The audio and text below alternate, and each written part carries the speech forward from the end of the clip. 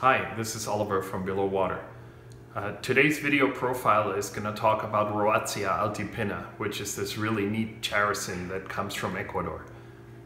This fish was in the aquarium hobby about 25-30 years ago and just sort of disappeared. In 2019 we saw it again, and I want to show you this fish in video.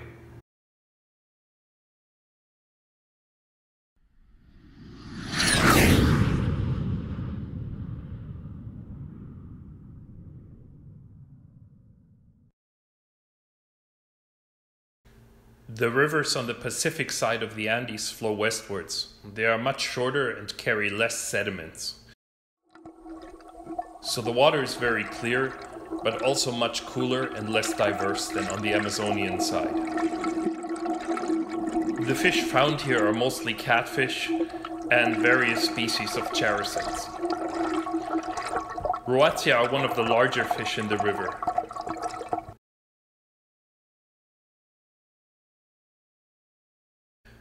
The males will grow to 17 centimeters or about 7 inches, and the female to 10 centimeters or 4 inches.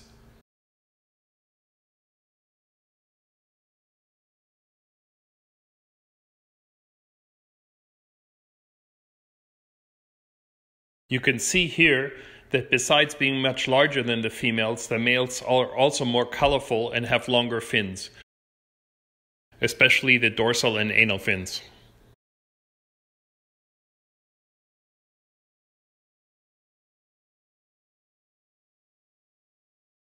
The males take up territories along the shallow parts of the river where the current is not so strong.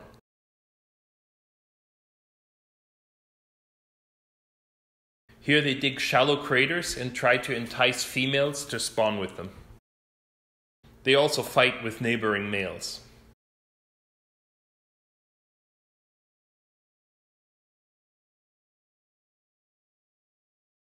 In the aquarium you will need about 2 feet or 60 centimeters for every male, and there should be some barriers like boulders so they don't see each other and can divide their territories better.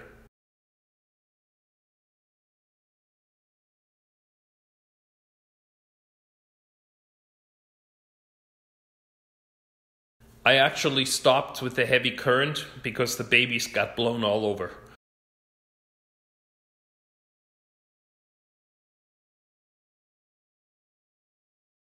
Plants at the surface replace the extreme shallows where the babies would be found in nature.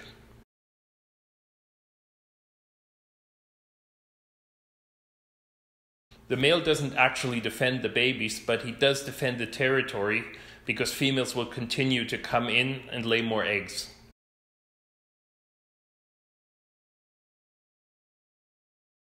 I never saw the adults go after the fry, so this characin is a bit unusual and a lot of fun to watch. Now that this unusual fish is in the hobby again, give it a try if you see it somewhere. Make sure to subscribe to our channel.